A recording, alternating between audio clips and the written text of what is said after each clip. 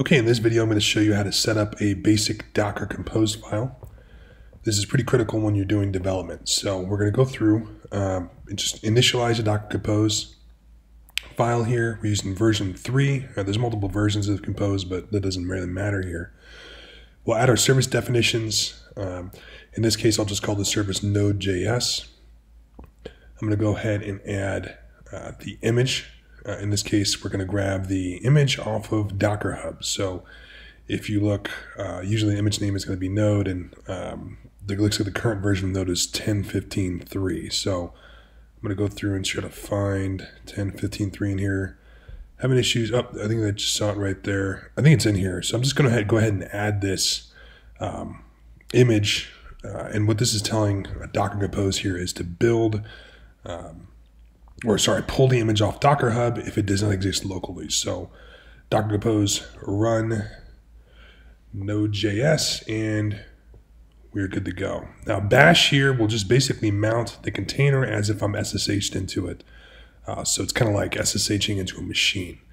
So this on itself isn't super helpful. So what I'm going to do is I'm actually going to create a runme file, just a basic file here.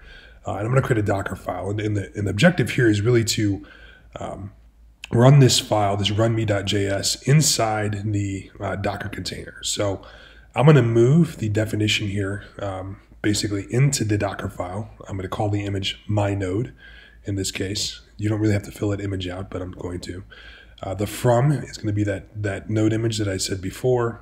We're going to run and want to basically create a directory here inside the container.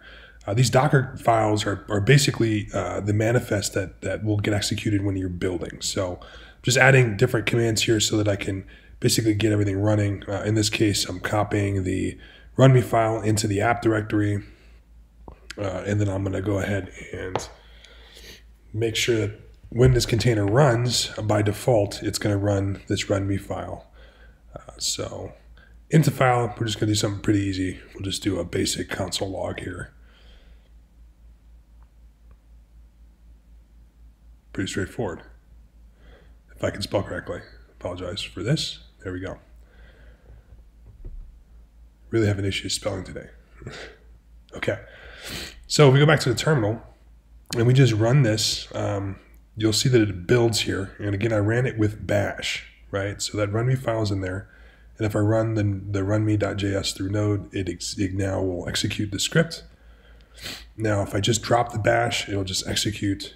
But again, if I add the bash to the end, what that's telling Docker is to run this container and then execute bash inside of it. So one thing I'm going to do here is I'm going to try to basically make a change inside the container just to show you what happens. So the changes are not persistent.